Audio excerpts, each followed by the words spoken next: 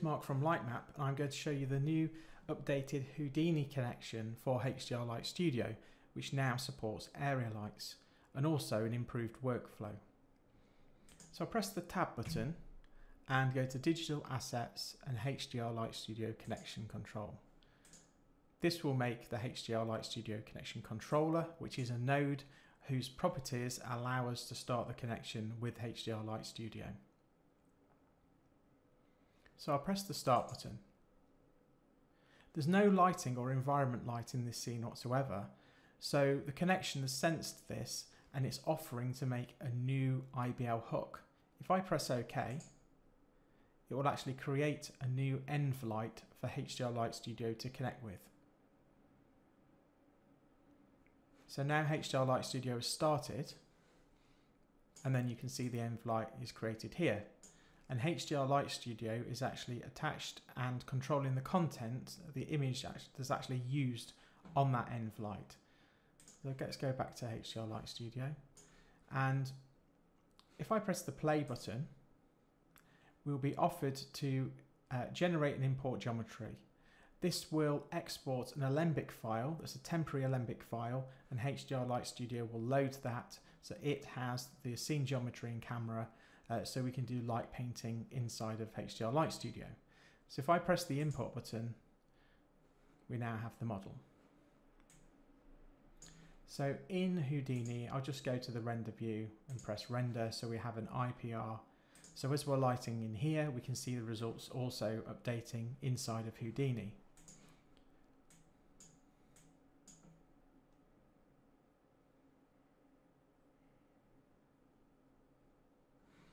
Okay, so now we can simply drag and drop a light onto the model in HDR Light Studio, and it will update right away in Houdini.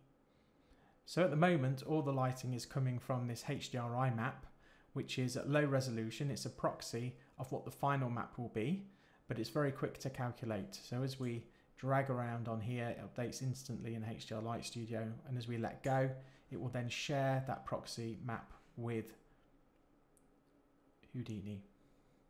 We can change the resolution of the map that's shared, which is here, proxy map size. And also when we get onto making area lights, we can control their proxy size as well in terms of pixel resolution. So the size of the proxy is not the size shown on the interface, we actually control it from here. It's rendered separately. So I'll just press OK and leave the settings as they are. So to make an area light in the new updated connection, is as simple as on the particular light that we want to make an area light, there is in the master settings an area light checkbox. If we enable that, the light is actually removed from the HDRI map that's shared with Houdini, and it is built as an area light inside. If I just go back to Houdini and we zoom out of here, just drag this over here, we can see that HDR Light Studio connection has built the area light, and everything to do with area lights is nicely organized in here so that all of the area lights will appear here. So if we go back to HDR Light Studio and turn off my background so I can isolate this light and then pick the light, we can use Smart Dolly, and as I drag that closer, you can see the area light inside of our render view coming close, and as soon as I let go, that will be updated inside of Houdini. So if I swing that light around a bit,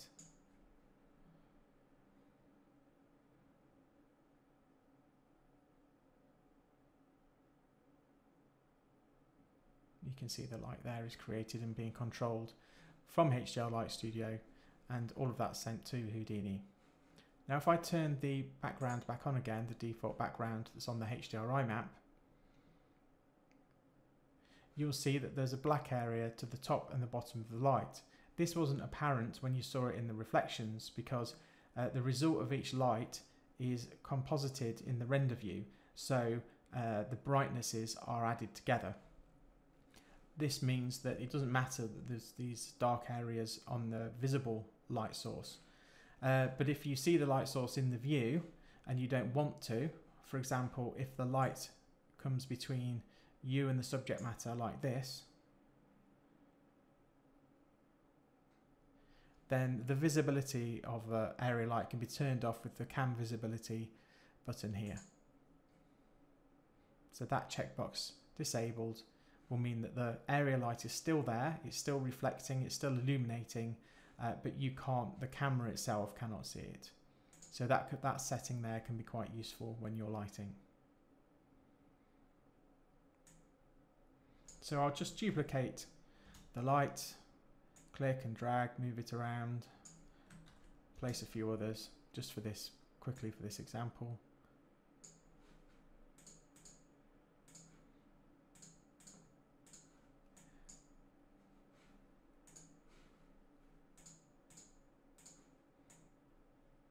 Okay, so we've got some lights in the scene now. I'm going to turn down the brightness of this background to be really just a 1, so it's hardly there.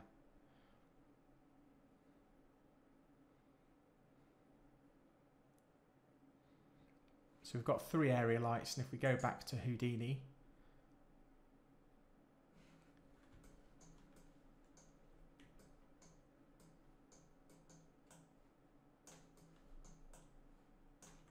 you can see we have 3 area lights there also that are created and got the same name as the lights inside of HDR Light Studio.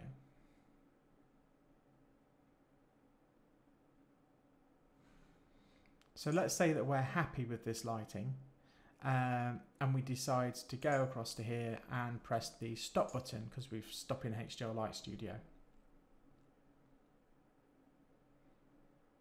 What happens is that the connection, remember the lights that were being shared, the HDRI content being shared was at a proxy resolution. We were generating it on the fly as quickly as possible and sharing it with Houdini.